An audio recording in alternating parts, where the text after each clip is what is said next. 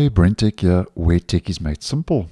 So just a quick video to let you know that if you are using the Snipping Tool on Windows 11, that Microsoft is rolling out an update to insiders in the Canary and Dev channels, which is introducing a feature for the Snipping Tool, for the screen recording feature, which has been a long time coming. And in this update, Microsoft is introducing window mode screen recording, which it says is an easy way to capture activity within a specific app window. So how this will all work, and as we can see, is you would toggle over to the record option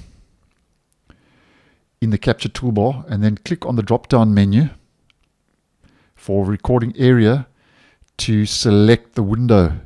And we currently don't have this option in the stable version. So this is definitely a nice move. So how this will all work is that when you select window mode, Snipping Tool will automatically size the recording region to tightly match the app window you choose.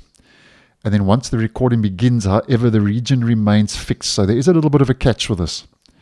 So if the app moves or gets covered by another window, the recording won't follow it.